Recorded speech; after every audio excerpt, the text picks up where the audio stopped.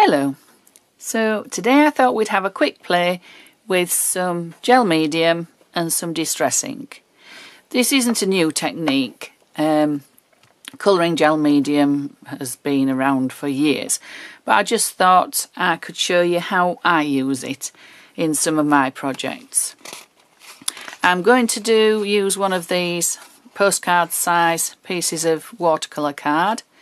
It's 350 GSM. So it's a nice weight.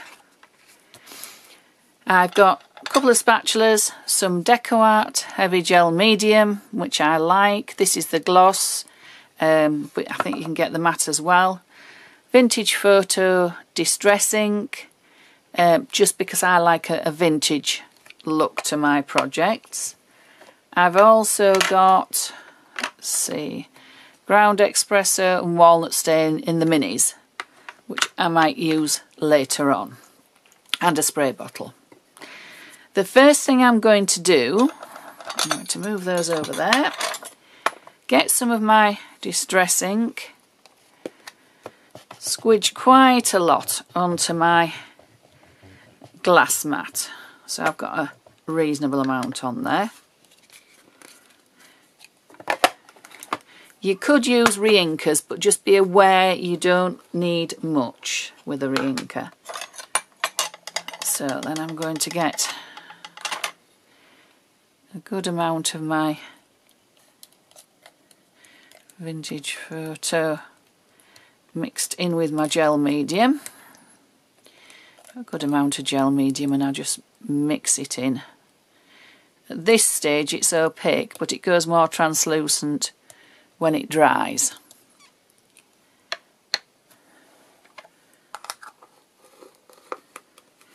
Just put the top on that. Now it is a little messy, is this, but I'm going to apply just gently some of the gel medium with my palette knife spatula, and I want some areas where there isn't any of the gel medium and quite a few areas where there is. Tend to concentrate around the corners and definitely get little bits on the corners. Now you can see where I've got more, a thicker layer of the gel medium, it's darker. So what I'm also going to do is I'm going to pop it through a stencil. This is still wet, so it may mark it, but you'll get the idea. So I'm just going to pop this stencil on here, just going across that corner, I think.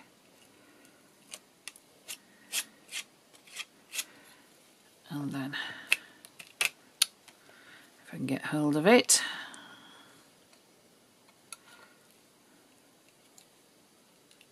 lift it off. You see it's quite a lot darker. Now I've got some black ink on here from before, and it's actually picked a little bit of the black ink up, but that's fine, I don't mind that. Just clean that bit up and then it won't get everywhere. Just going to give my stencil a wipe, because it does tend to, because it's quite fluid, it does tend to go underneath the stencil if you're not careful. Possibly have another little bit just across here. So again, hold your stencil down.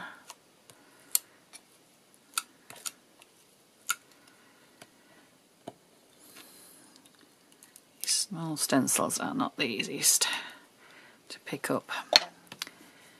Clean up again. As I say, it's a little bit messy. Alright, put my stencil away to dry.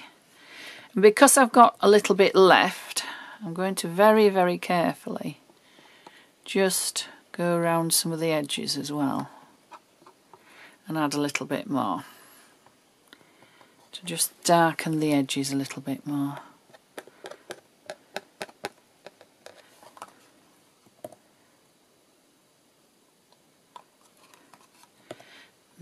got it through the stencil.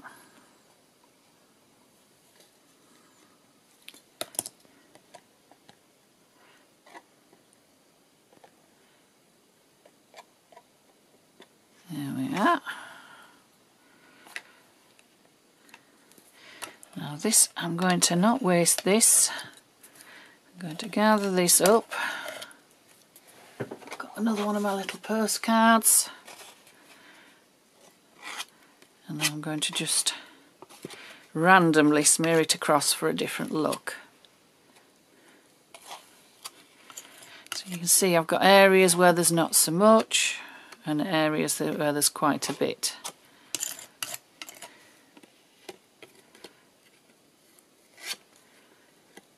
A little bit on the corners. I try not to waste art supplies. It costs quite a bit. Being a frugal Yorkshire girl, I don't like to waste things.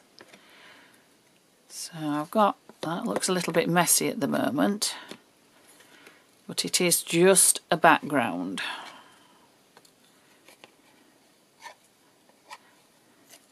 So remember to put your spatulas or your palette knife straight in water, because once this sticks you can't get it off.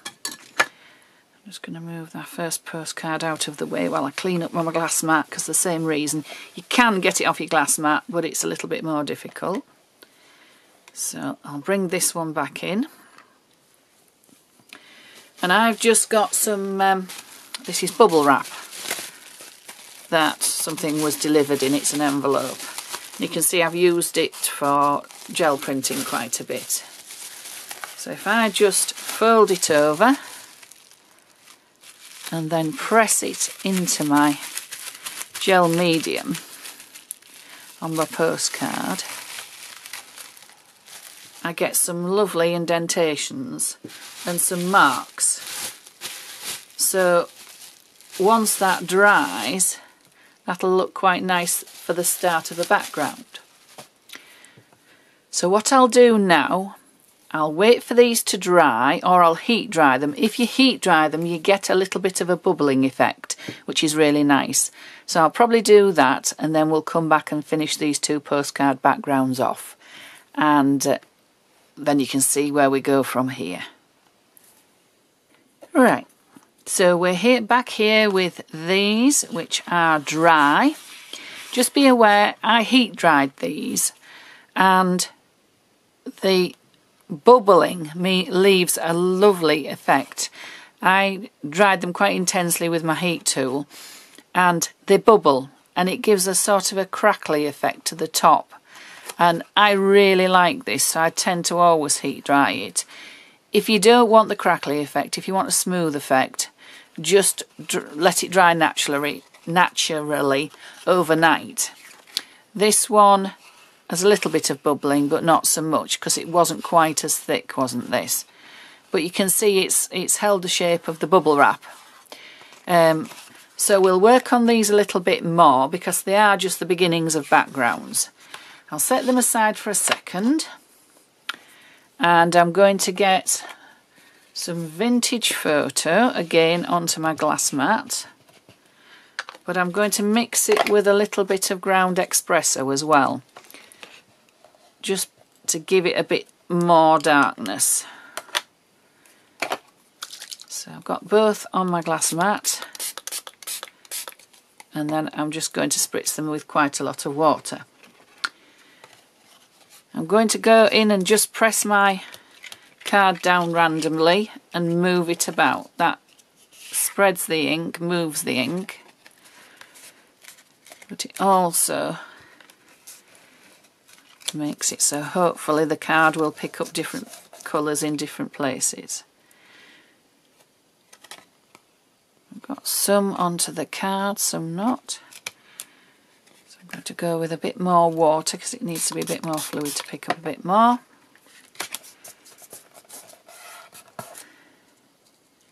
I always cover the back of my postcards later anyway, because they're always messy, got fingerprints and everything.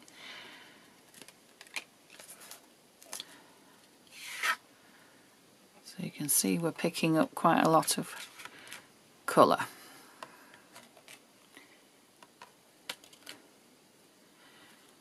So you can spread it with your finger if you want. I always end up with grungy hands anyway. Alright, so that's the first one, which won't look anything at the moment. When it's dried it'll look better. This one I'll dab again.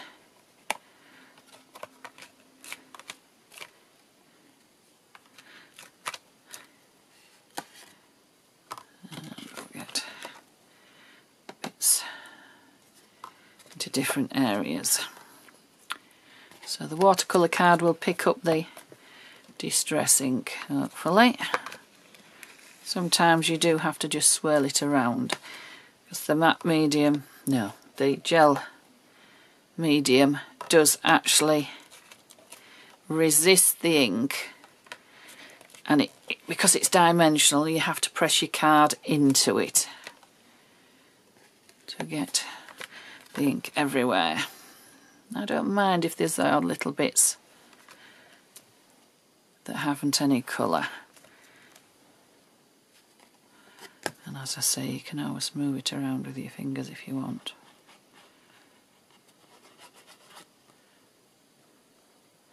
Yeah, I quite like the fact that there's some white.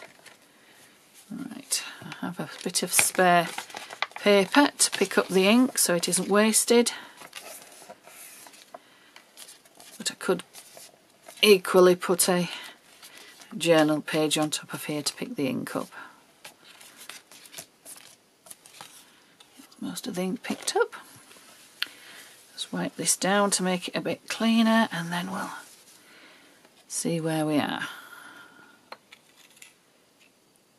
Alright, so you can see we've got different colours, we've still got some ink sitting on the top. Now that ink will sit on the top and won't dry properly. If it does, it'll just wipe off because the gel medium acts as a resist. It's a bit like gesso, it can act as a resist as well as adding texture. So what I'm going to do is I'm just going to press one of my other postcards on the top to pick up some of the spare ink.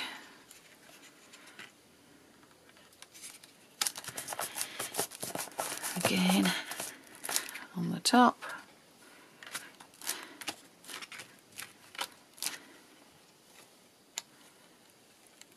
I've got a bit of ink on there, which is the start of a background. Now also what I'm going to do is just wipe it over gently with a baby wipe. There we are.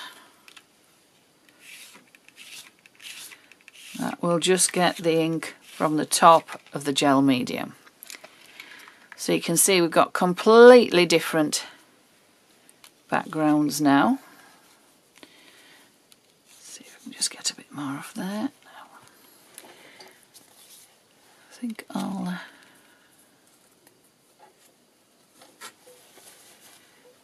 ink is off. Let me just do it with a dry one and then we'll know. And we know all the wet ink's off there. That's it. So you can see we've got a little bit of white area here and there, which I don't mind.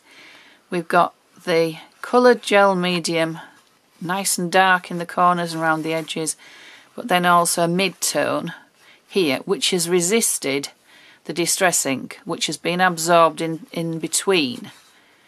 If I wanted it darker, I could go with just a little bit more ground espresso or even black, which would then add a little bit more depth, which I think I possibly might.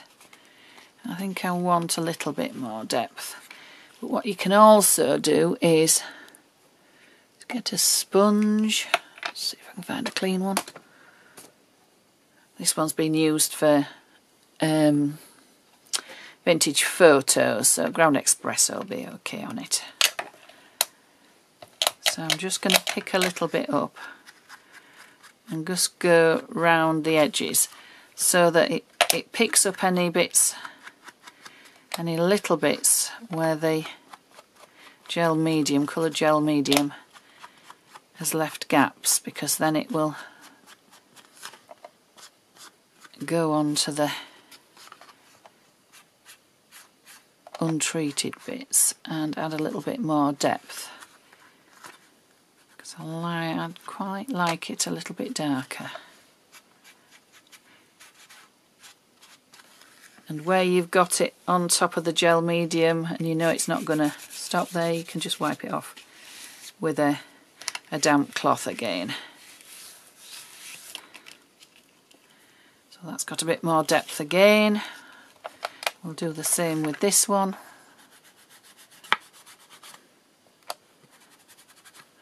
I'm going to leave that white bit because I quite like the white bit.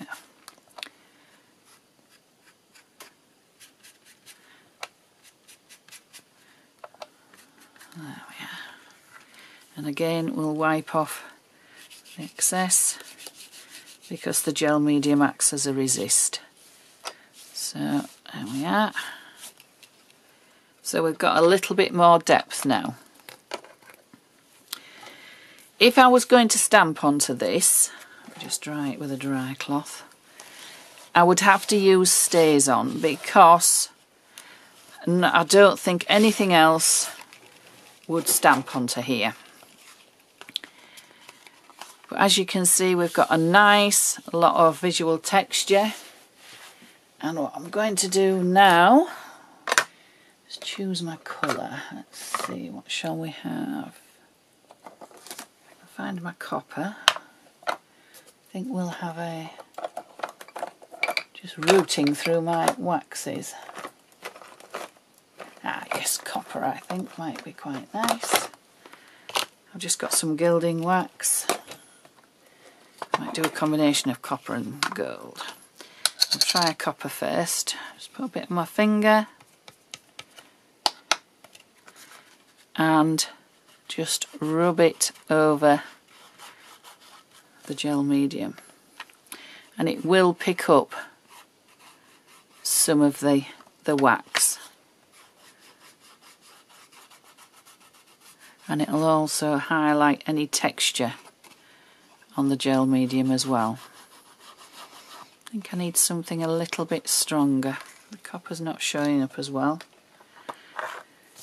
We might go to a contrast and go to silver. So you can always mix the colours of your gilding wax. You don't have to stick. There we are. You don't have to stick with the just one colour. You can overlap them.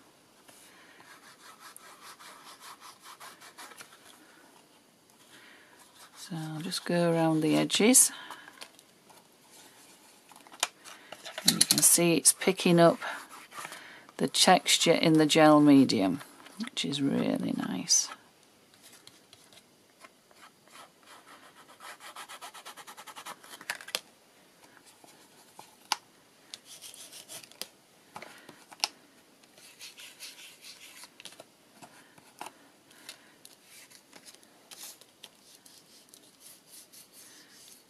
So on that corner it's particularly nice because we've got different levels of the, I don't know if you can see, of the gel medium.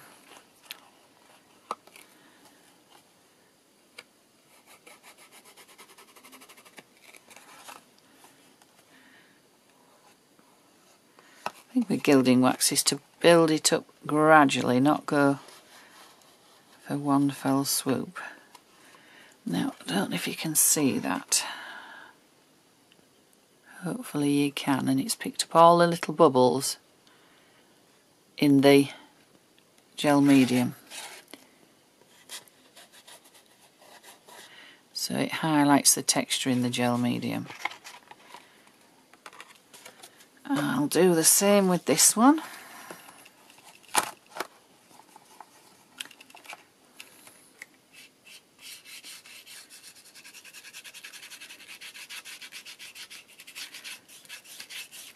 Pick up little bits of the texture across there and round the edges.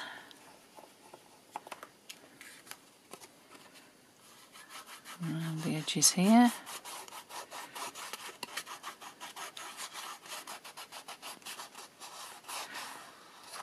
always like to get a little bit of gilding wax around the edges so it looks as if it frames the piece.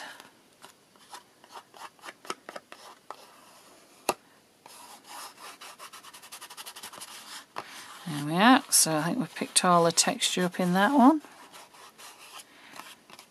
So again, that gives it just another level. And then we can stamp with stays on onto the top of those and work them some more into a proper background. So I hope that gives you an idea how to use gel medium with some of your distress inks.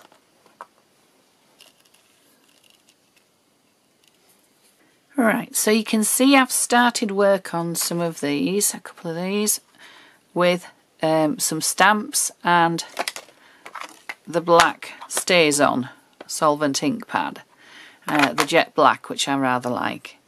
This is a indigo blue stamp, which is like ink splatters,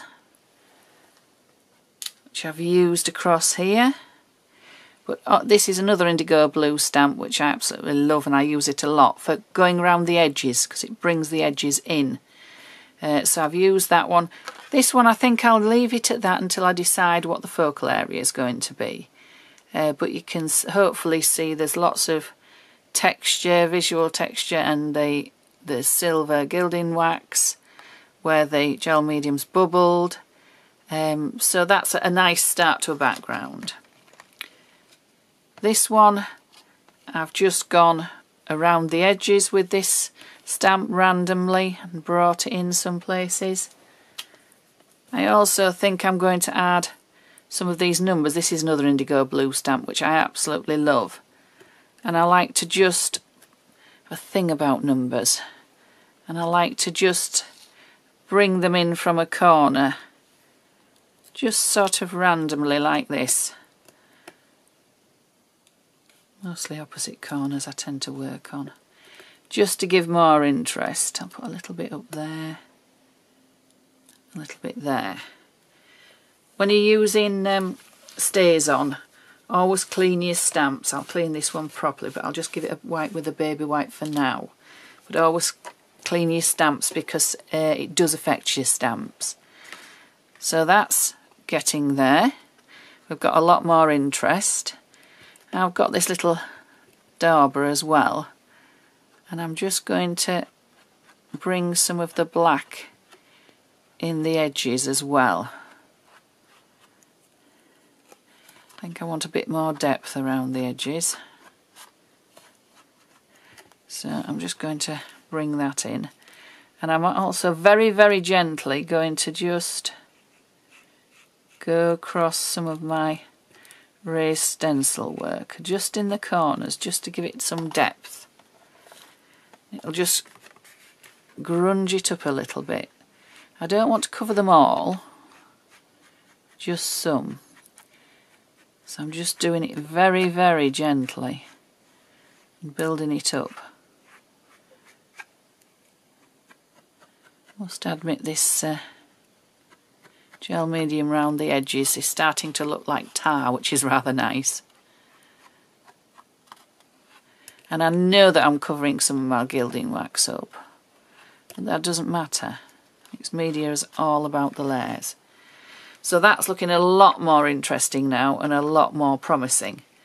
So I'm going to leave that one as is and then just put a focal point on.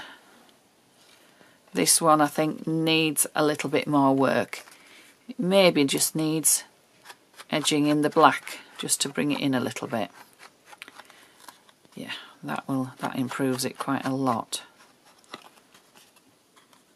So I hope you give this a go, and obviously you can use whichever colours of distress inks you have or is your favourite. I'm a vintage girl, so I tend to use vintage photo a lot. But obviously, as I say, you could use whatever you wanted, whichever colour you wanted.